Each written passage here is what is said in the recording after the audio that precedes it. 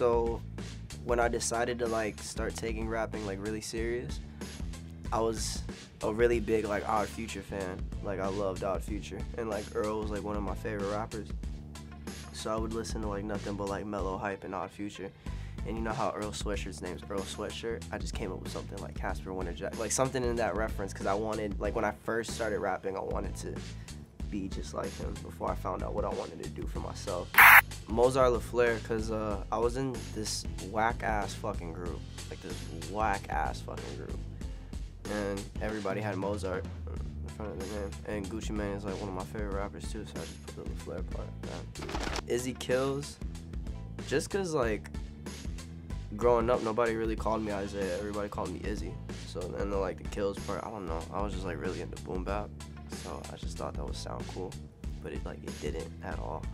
I think I fucking suck at picking names. Period. Like the whole Wifisfuneral thing kind of just came together. I just woke up one day and I was like, oh, this kind of sounds cool.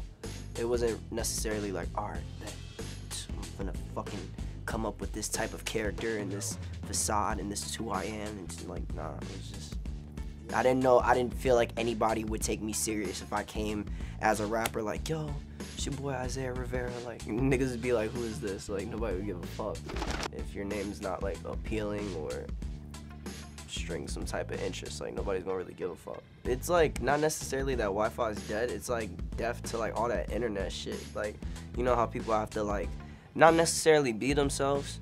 Like you see what one artist does and then everybody tries to imitate that formula and think like, all right, this is what I have to do in order to fucking get to where I need to get at in life, you know what I mean?